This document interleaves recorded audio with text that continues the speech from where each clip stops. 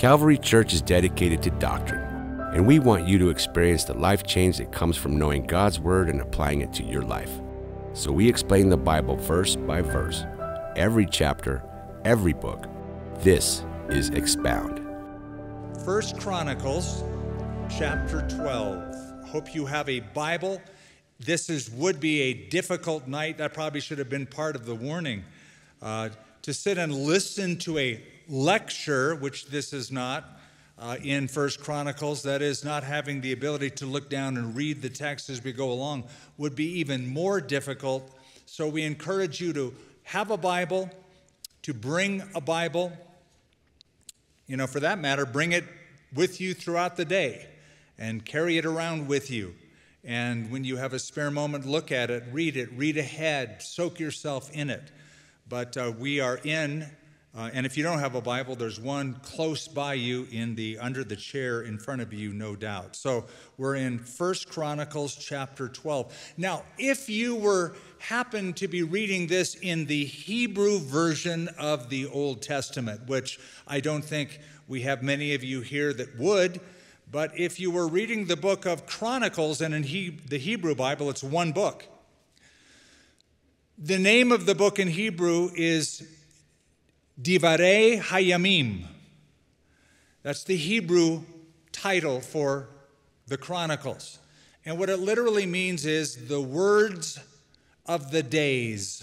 The words of the days. These are the chronicles or the words of the days of the children of Israel, especially the kingdom.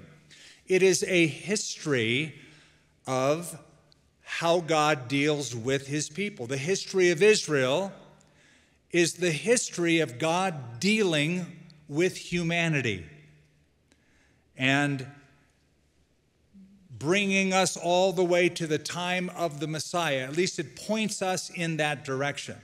So these are the words of the days. Now, we told you before, and I am repeating now, it is more than just a history.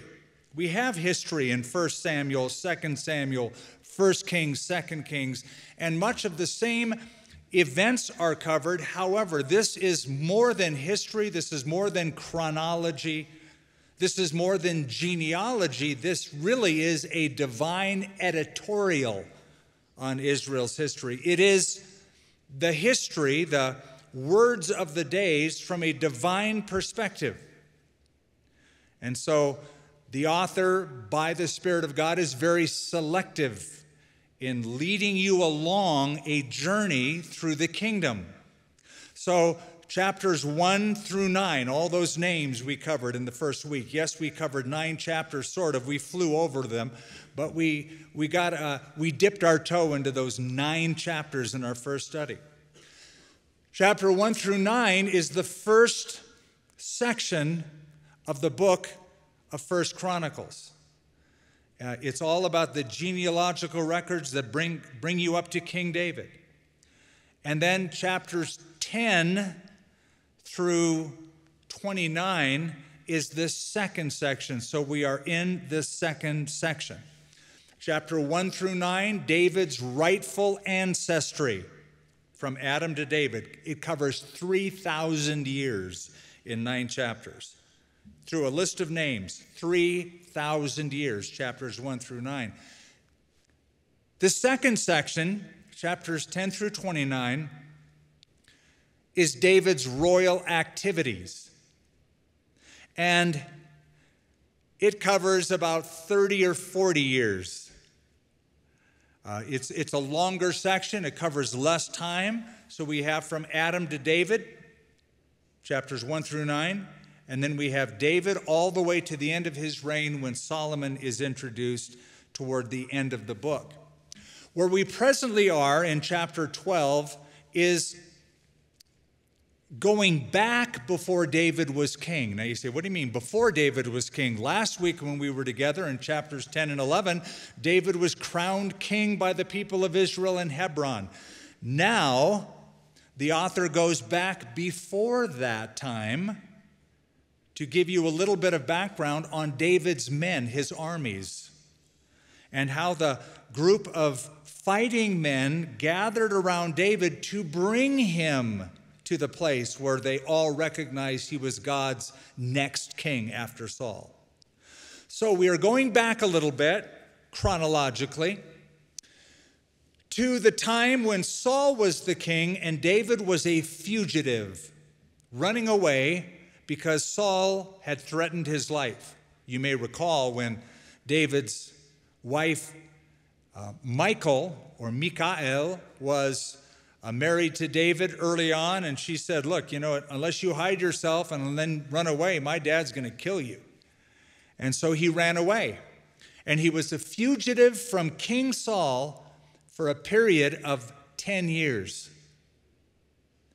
Imagine being on the run when your life is threatened and the most powerful person in the nation, the king himself, is trying to find you and kill you and pays people off and bribes people and sends people out to find you, has all that wealth at his disposal to hunt you down and take you out.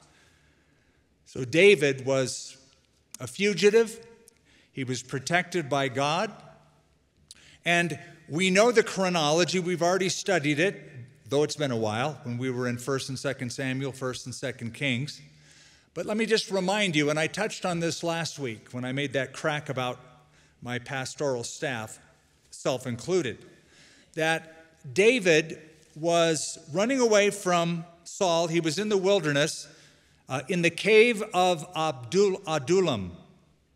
And it says, all those who were in debt, all those who were distressed, all those who were discontent, just the dregs of society, they came to David in the cave of Adullam, and they became David's mighty men.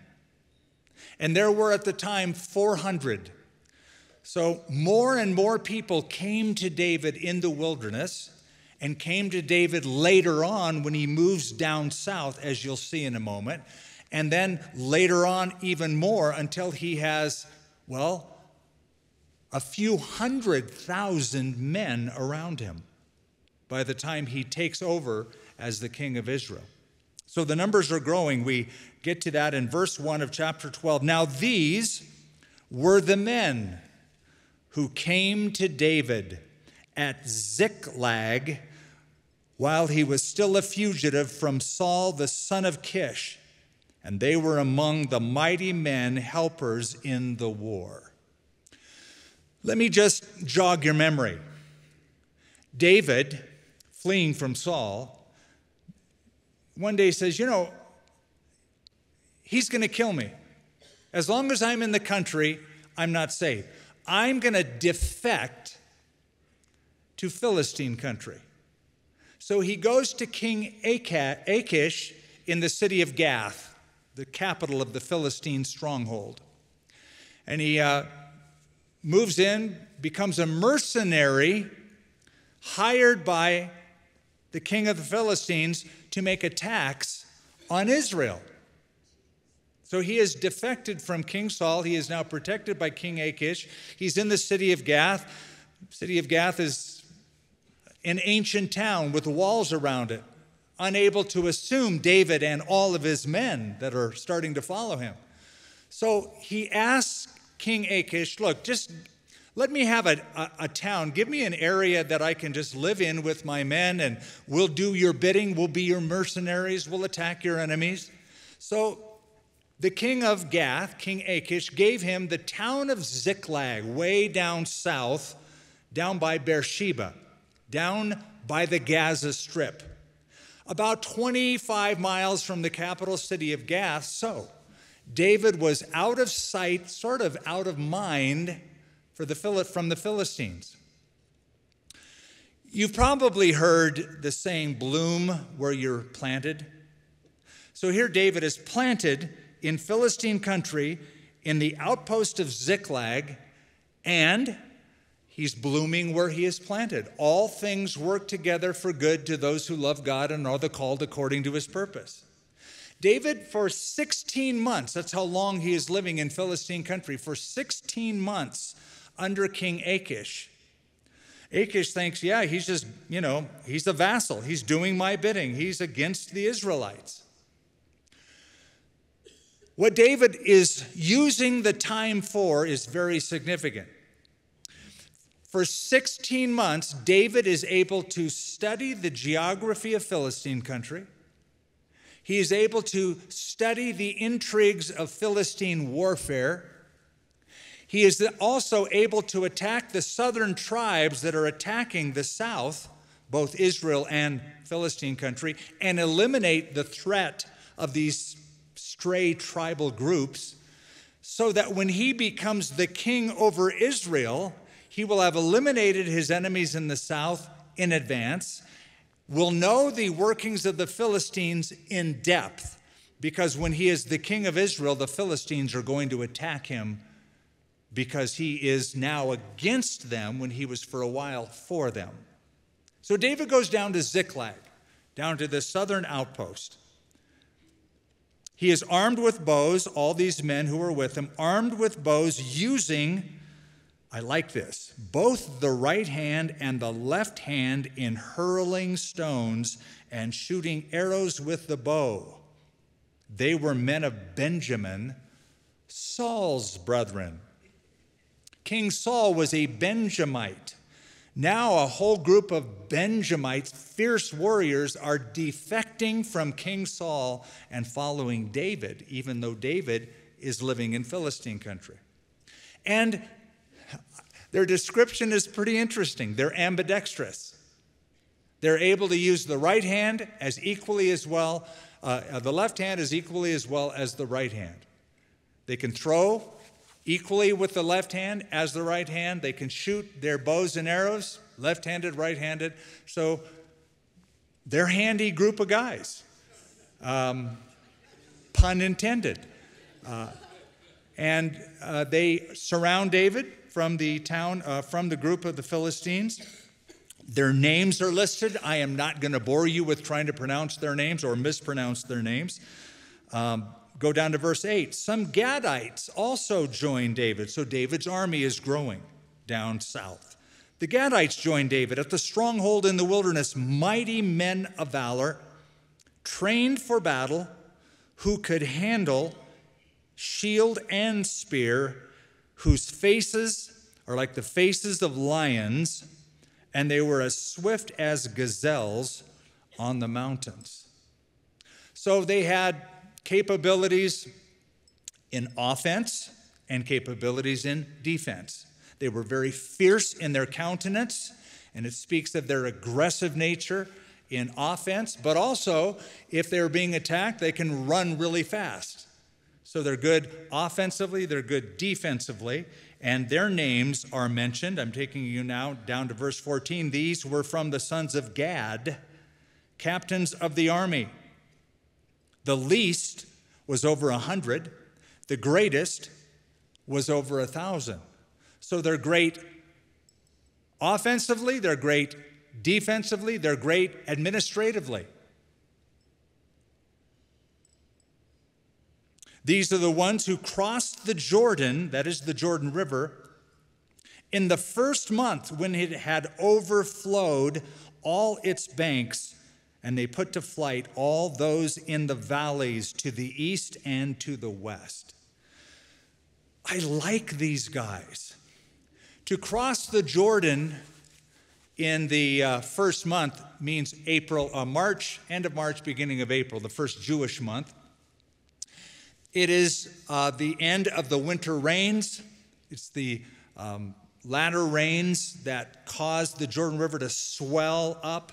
So the river would be running faster than usual. It would be higher than normal. They didn't care. They would cross it. They would swim against the current and manage to get over and be fierce warriors no matter what the obstacle.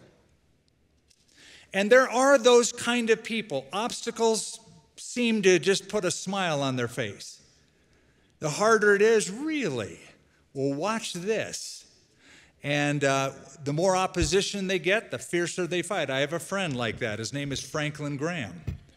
He runs Samaritan's Purse and Billy Graham organization, and the bigger the obstacle, he doesn't care. So when there was a war in Somalia, in Mogadishu, Somalia, And a famous movie was based on that, Black Hawk Down. Franklin asked me if I wanted to go. Well, I didn't really want to go, but he told me that I ought to go with him, so I did, because he decided I'm going to run a mission in the middle of this war.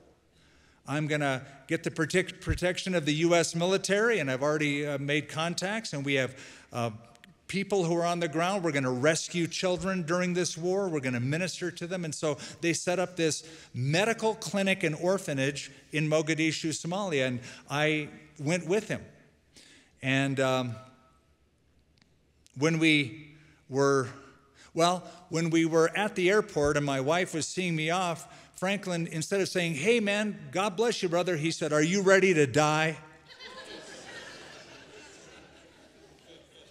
And I looked over at Lenya to see what she would do with that information, and she just got wide-eyed, and he didn't take it back, but he said, "We're going into some dangerous country." But all that aside, I'm not going to get too deep in the weeds of that story. God has put that in his heart, like these guys, cross the Jordan, swim against the current. Who cares what the opposition is? Let's expand the kingdom. Let's get the gospel out. And God is using him greatly around the world with Samaritan's Purse and the Billy Graham Association. Then, verse 16, some of the children of Benjamin and Judah came to David in the stronghold. So again, the army is growing. More and more people are gathering around David. David went out to meet them and answered and said to them. So they're crossing the Jordan. David doesn't really know exactly who they are at this point. So David goes down to meet them. And he said to them, "If you have come peaceably to me to help me, my heart will be united with you. But if to betray me to my enemies, since there is no wrong in my hands, may the God of our fathers look and bring judgment." It's kind of an interesting greeting. Don't know who you are, but if you're here because you want to be loyal to the cause, I'm your best friend. If you're here to spy on me and betray me, now watch what he says. If you're here to betray me, he doesn't say, "I'm going to kill you, I'm going to get you, I'm going to attack you, I'm going to get back at you." But he commits them to the Lord. May the God of our fathers look and bring judgment. Here's a good principle on how to deal with people you are uncertain about. Why not just welcome them in the name of the Lord? "Yeah, but we don't know. I've been burned before." So have I, many times. So was Jesus. You don't think he knew what Judas was up to when he chose Judas to be his follower? In advance, he knew what was going to go down. He chose Peter knowing Peter would deny him. So when you're uncertain about people, instead of saying, if they get me, I'm going to get them, how about I'm going to commit them to the Lord? I'm going to let the Lord deal with them. The Lord wants to be your defense. And I've learned that God is a great defense. And he is a great, if people attack you, he's a great one to have as your front and rear guard. He's really good at payback. Better than I am. But I've also learned this. If you want to defend yourself, God will let you. He'll let you defend yourself, be frustrated, be angry, be bitter, try to figure out the intrigue. Better to just say, I don't really get you or understand you, but I welcome you. I hope you mean well and you will do well. If not, I am just committing you and commending you to the Lord. He'll judge between us. He'll handle it. And God does a much better job than I do. Then the Spirit came upon Amasai, the chief of the captains, and he said, "We are yours, O David. We are on your side, O son of Jesse. Peace, peace to you, and peace to your helpers. For your God helps you." So David received them, now watch this, and made them captains of the troop. Evidently, he liked what he heard, and he put them in a leadership position. They just crossed over the Jordan. And sometimes the Jordan River is seen as a crossing from the old life into the new life, the new land. They're going over to the promised land like through Joshua. This could even be a picture of baptism. They crossed through the waters. They've been saved. They're called. They've been saved and baptized. And David puts them in a position of service. If you are a saved believer, if you believe in Jesus Christ, God has called you to serve him. Yes, I know there's a time when you want to look at a person and equip the person and not put them too quickly. But I think it's good. I think it's healthy to begin in some capacity to serve the body of Christ immediately. Plug in, do something.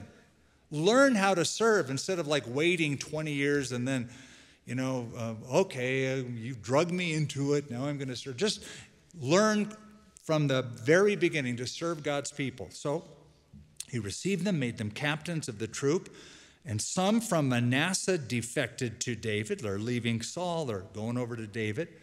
When he was going with the Philistines to battle against Saul. But they did not help them, for the lords of the Philistines sent him away by counsel, saying, he may defect to his master Saul and endanger our heads. Now, this is a reference to the last battle that King Saul will ever fight. You remember the battle on Mount Gilboa? We opened the chapter 10 with, when Saul and his son Jonathan and Malchishua, when they died with the children of Israel in that last battle of his life with the Philistines. The Philistines won, the Israelites were defeated, King Saul died. This is the last battle. At that last battle, in other books before this, back in the book of Kings, Samuel and Kings, David, 1st, 2nd Samuel, David comes to Gath, comes to King Achish, offers himself as a fighting group, he and his men. They're going to meet Saul, the Philistines are, up in the north and fight the battle. David says, I'll go with you. I'll fight with you against Saul. And so Achish says, good, you and your men, we could use your help. The lords or the generals of the Philistine army says, oh no, you're not going to bring David here. I know David has defected to us, but in the heat of the battle, here's a guy who has loved Saul for a long time, even though Saul has been against him. We know his history. And it could be in the heat of the battle when he sees the battle turning against us in some capacity, he's going to join King Saul and defend him and fight against us, not for us. So he could be a double agent. And so King Achish took their advice, said, sorry, Dave, you have to go back to Ziklag and hang out there. You can't come to battle with us. So David went back down to Ziklag, and when he came back, do you remember what he found? They had kidnapped his children, his wives, the wives of the people in the town, and burned the city with fire. And so David came back, took care of that business, restored that which was taken, and that's the reference here, this battle against the Philistines. So now go down to verse 22. For at that time they came to David day by day. This is all the people, the army men, the capable men. They came to David day by day to help him until it was a great army like the army of God. Now, we also have, beginning in verse 23, more people defecting, not when he's at Ziklag, but when he is up in Hebron. Now, do you remember? David at first was not the king over all of Israel, but only the king of Judah, and his headquarters was at Hebron. For 7 years he ruled over Judah in Hebron. I told you there were 3 anointings of David last week. Anointing number 1, when he was a kid, and Samuel came to Jesse's house, his dad's house, and David was anointed then with oil. Anointing number 2, when David was at Hebron and he was anointed king over Judah, the southern tribes. And then the third anointing is when all of Israel has eventually ceded the kingdom to David, and they acknowledge he is God's chosen. And that's the third and final anointing. So the army keeps growing. David is at Hebron. I want to take you down to verse 30 because there's a couple verses that just need to be looked at. Of the children of Ephraim, 20,800. That's a far cry from 400 men in the cave of Adullam. 20,800 mighty men of valor, famous men throughout their father's house. And of the tribe of Manasseh, 18,000 who were designated by name to come and make David king. Now, go down to verse 33. Of Zebulun, there were 50,000 who went out to battle, expert in war with all weapons of war, stout-hearted, or some translations say single-hearted, single-minded, stout-hearted men who could keep ranks. Now you say, Skip, you skipped a verse. And I did. I skipped verse 32 because I wanted to show you the massive numbers of these people. But now look at verse 32. Of the children of Issachar who had understanding of the times to know what Israel ought to do, their chiefs were 200. 200.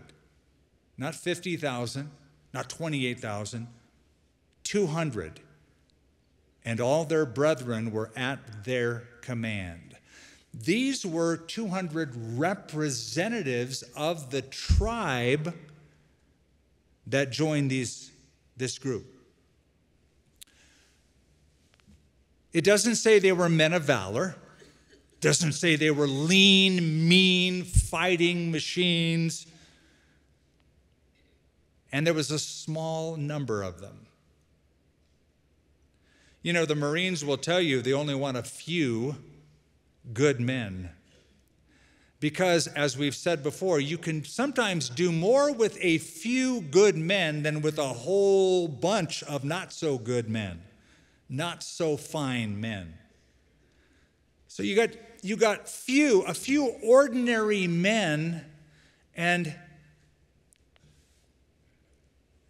what God can do with a few ordinary men and women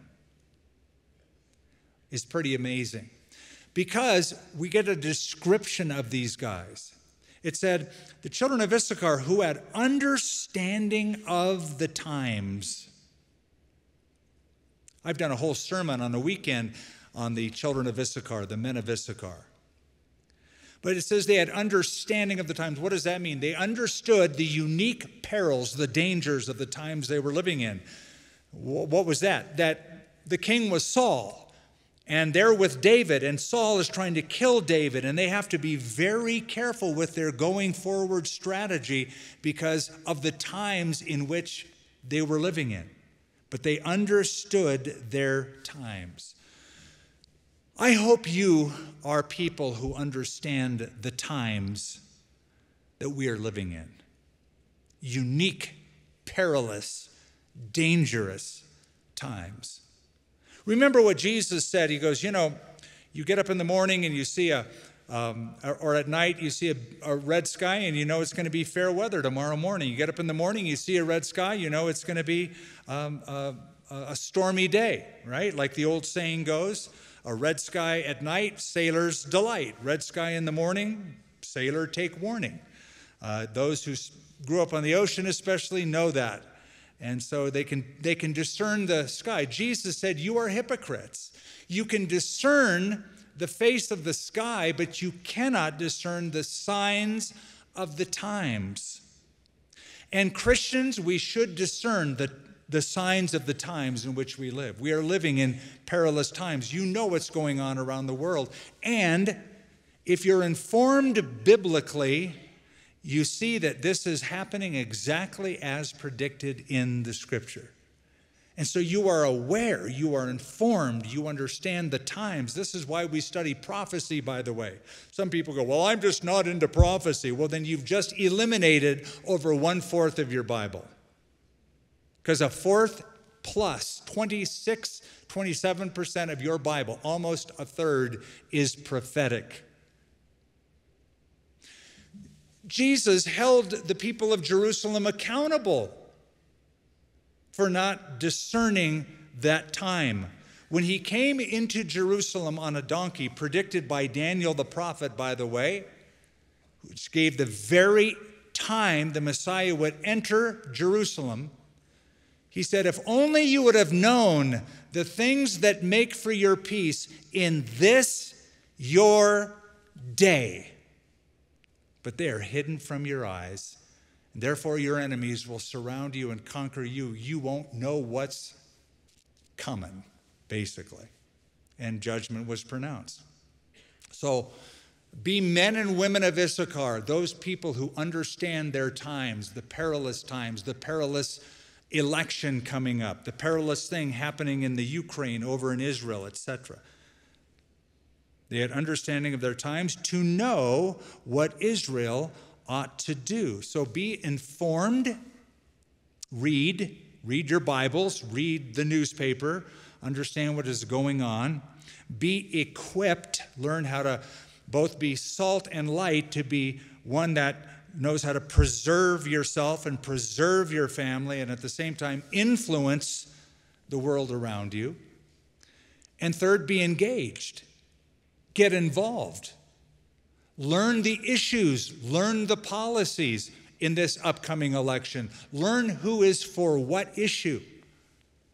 Dig a little. You've got a computer, you've got a phone. You can find out what every judge in this city that is up for re-election, what every congressman, when they don't put their status, what their party is, you can learn what they're for and what they're against and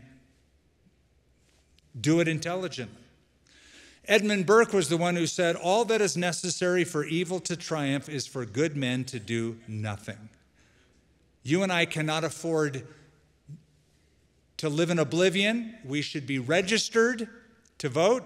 We should go to the voting block. We should be influencing people, witnessing to people in our city, in our nation, in our neighborhood. We have to get involved. I heard of a company that makes bumper stickers, and they have very inventive bumper stickers, just blank.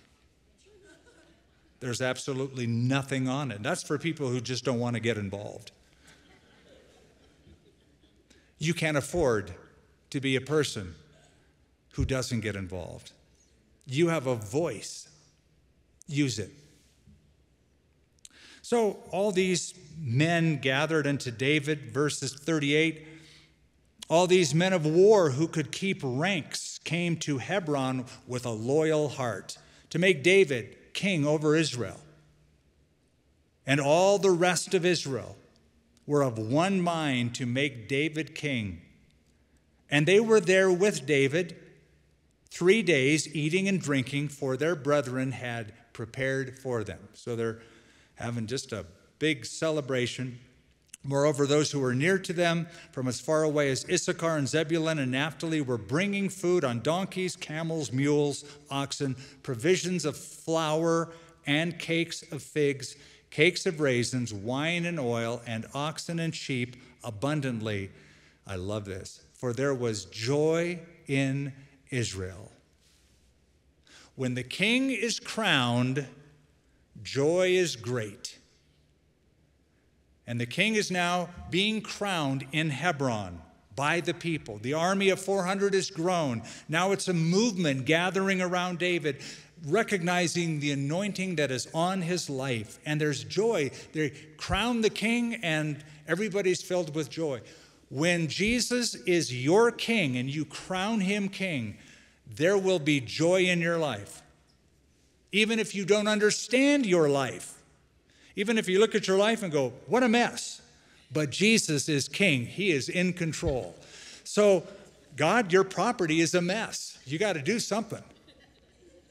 That's the best way to approach it. Then David, verse 1 of chapter 13, consulted with the captains of thousands and hundreds and with every leader. And David said, to all the congregation of Israel, if it seems good to you, and if it is of the Lord our God, let us send out to our brethren everywhere who are left in all the land of Israel, and with them to the priests and the Levites who are in their lands, their common lands, that they may gather together to us. And let us bring the ark of our God back to us. Beautiful. Here David is crowned as king, and the first thing he wants to do is a spiritual policy. Let's bring the ark back. The ark for 100 years has been resting in the back of some dude's house.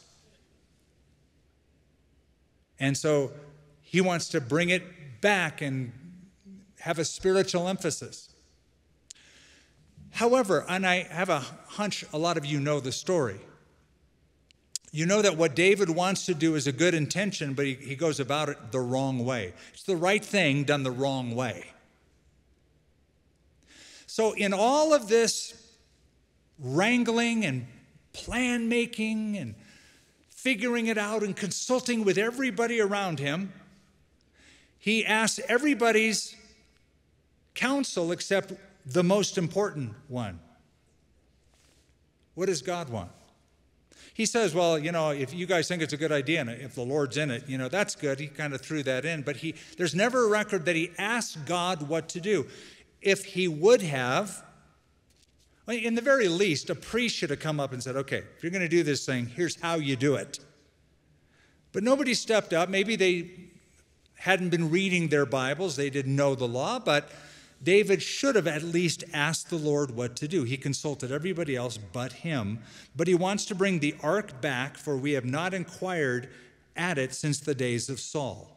Then all the congregation said that they would do so, for the thing was right in the eyes of all the people.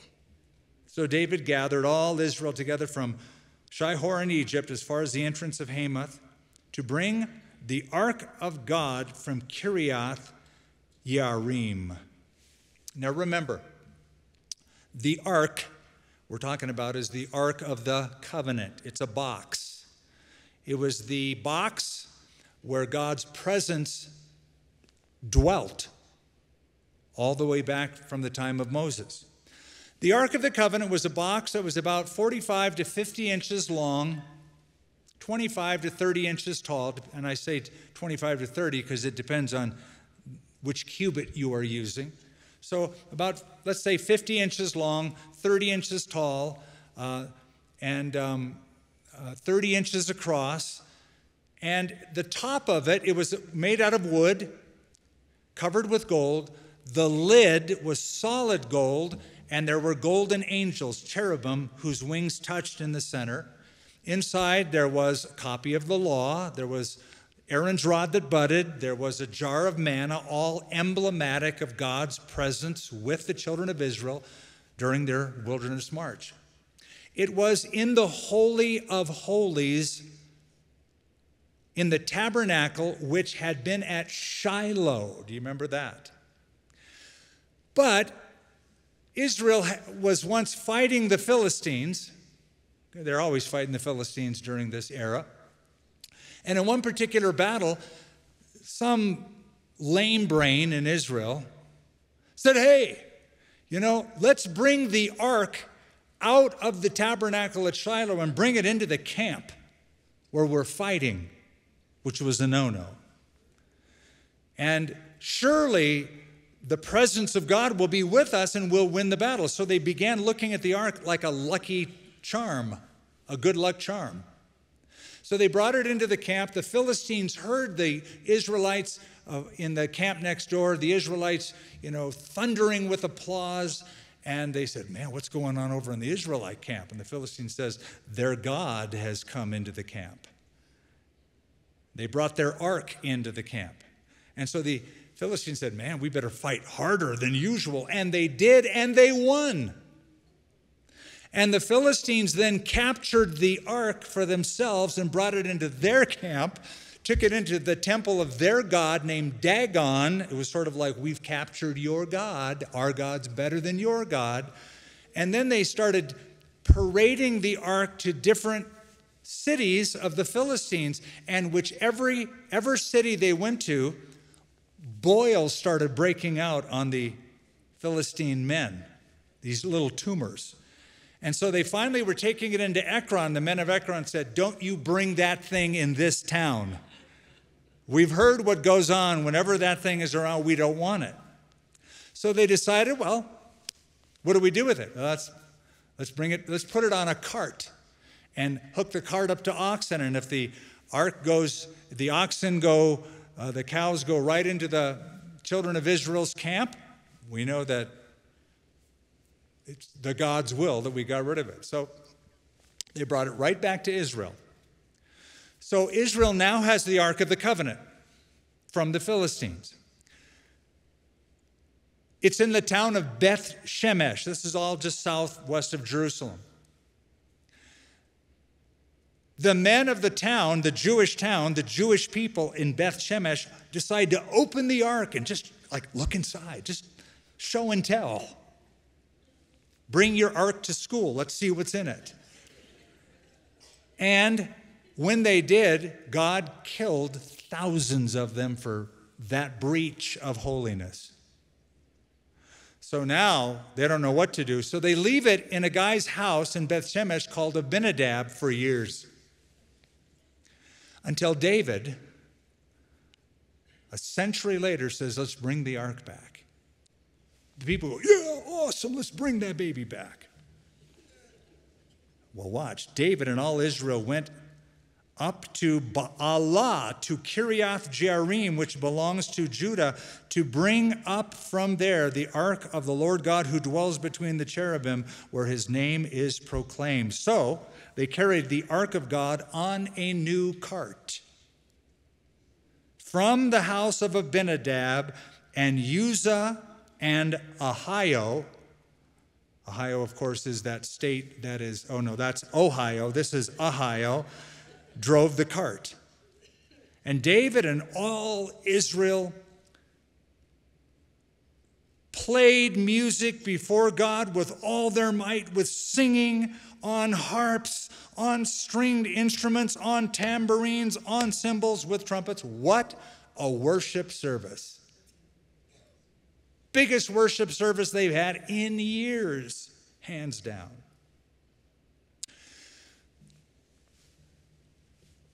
Why do you think David said, "Let's put that thing on a cart. Let's make a new cart for it"? Well, the Philistines put it on a cart. I mean, keep in mind that a cart was like the latest technology. It was cart technology. However, God was pretty old school. And rather than having them copy the world, emulate the things of the world, do it like the world does, God had very strict specifications of what they were to do. On the Ark of the Covenant, there were little ringlets on the corners, and there were these long staves or poles that went through the ringlets, and you weren't to touch the ark. You were to take the pole and put it through the ringlets and put the other side the same way, and have a couple of priests on one end and the other on the other end, and carry it covered that way. But come on, times have changed. We should use the new technology. Get a new cart and do it that way. Let's transport the ark that way. It's sort of like saying, we have a Ford F-150 pickup truck. Just put that baby in the back of the bed of the truck and let's just get it to Jerusalem. It's 9 miles. Let's get it there quickly. If you walk it, it'll take a lot longer than if you put it on a cart and the animals pull it. Okay. And when they came to Chidon's threshing floor, Uzzah put out his hand to hold the ark, for the oxen stumbled. Now that's, you would think, a good thing, right? I mean, this guy sees what needs to be done, and he is driven to fix it, to meet that need. So he steadies it. He didn't want the ark of God fallen down in the rut in the road. Okay, now keep in mind, it's a great worship service. Everybody's rejoicing, and the band's playing, and hands are raised, and it's just a glorious, happy time. And God's about to end it. The anger of the Lord was aroused against Uzzah, and he struck him because he put his hand to the ark, and he died there before the Lord. Evidently, God wanted that thing to be carried the way he said to carry it. Old school. In fact, God even said in the Old Testament, you use the poles to carry it, don't touch it lest you die. He touched it.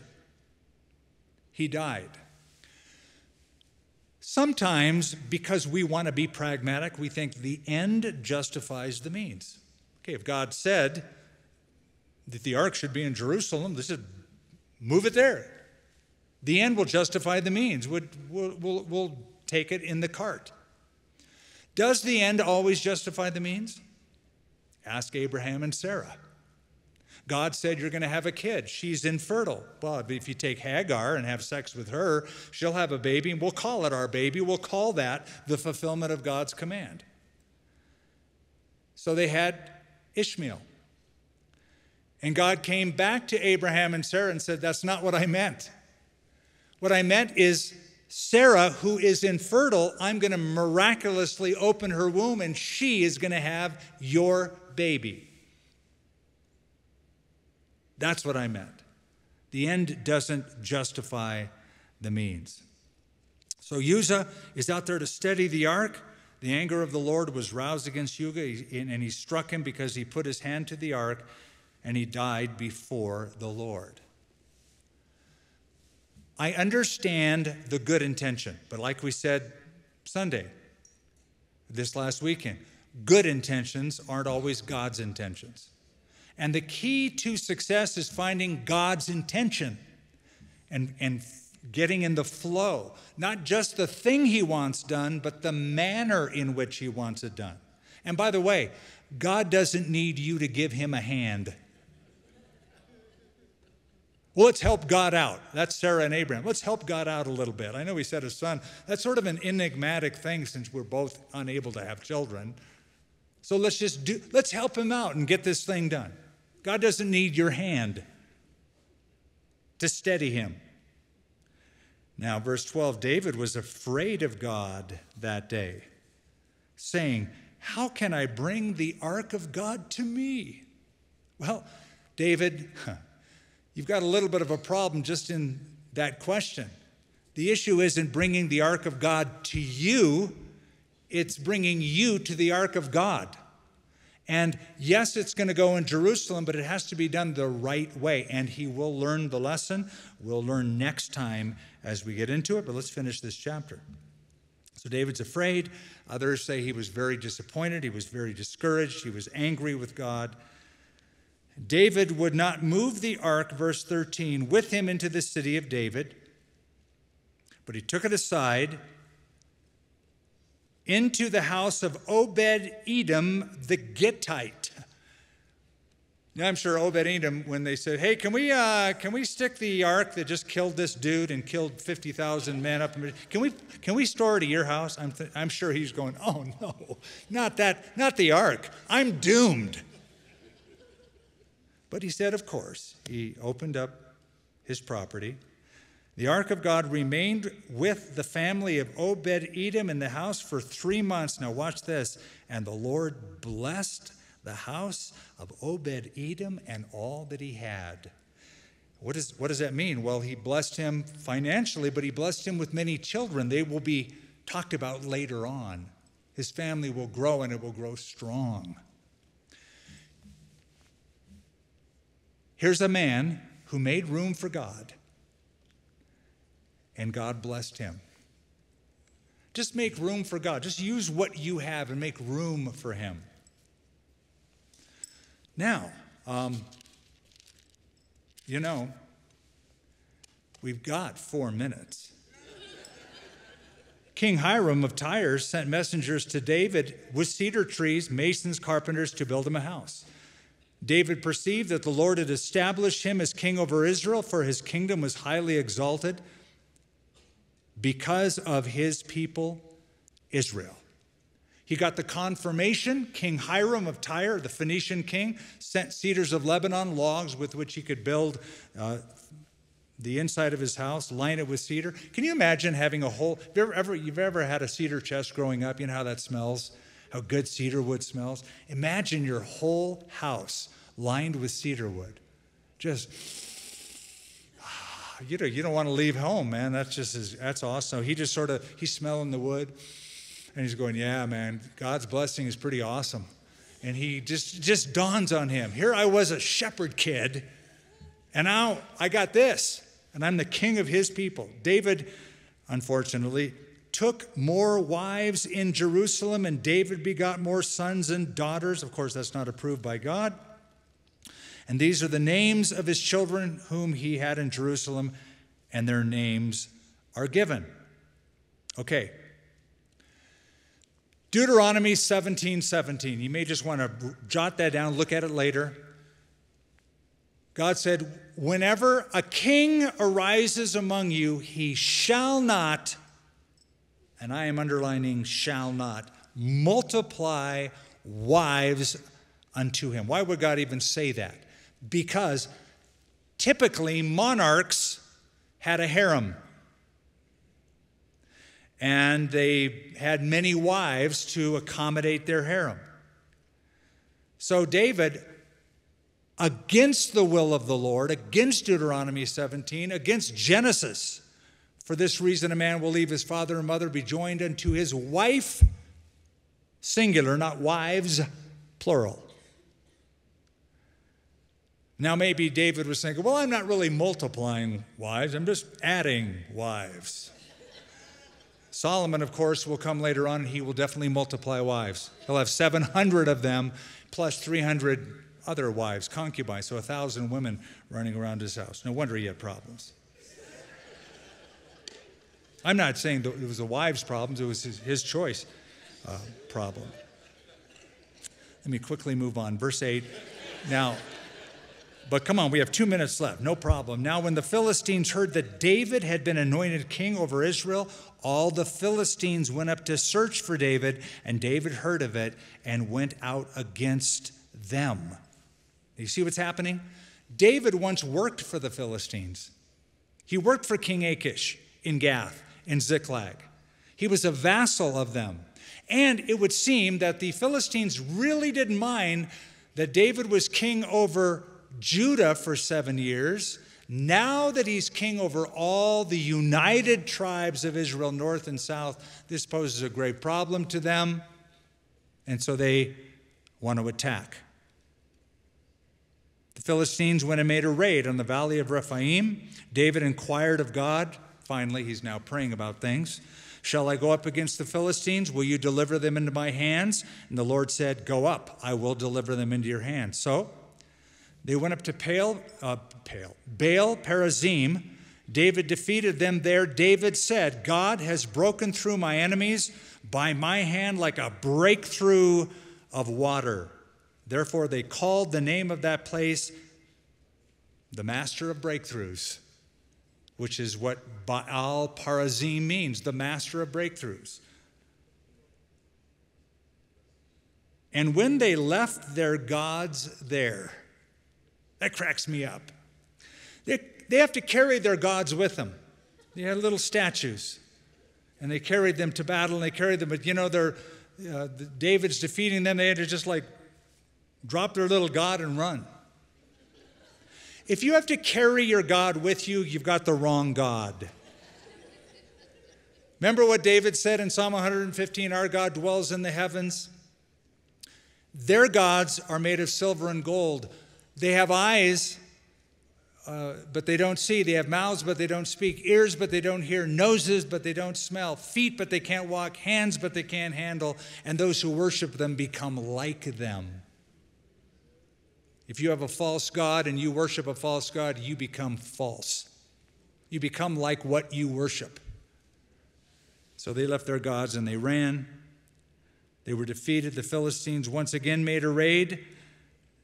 David inquired again of God, and God said, "You shall go up after them, circle around them, and come upon them in front of the mulberry trees. And it shall be when you hear a sound marching in the tops of the mulberry trees, you shall go out to battle, for God has gone before you to strike the camp of the Philistines." So a different strategy than before. I like that David prayed a second time, don't you? He could have thought, I know what they're going to do. They're going to do what they did last time. They're going to raid and attack. I know Philistine strategy. I've been with them 16 months. But he asked God, and God says, do it differently this time. And he said, when you hear the sound in the mulberry trees, don't go up after them, circle around them. Come upon them in front of the mulberry trees. It shall be when you hear the sound of marching on the tops of the mulberry trees, then you shall go out to battle, for God has gone out before you to strike the camp of the Philistines. So David did as God commanded, and they drove back the army of the Philistines from Gibeon as far as Gezer. The fame of David went out into all the lands, and the Lord brought the fear of him upon all nations. And we just covered 3 chapters. Oh, thank you.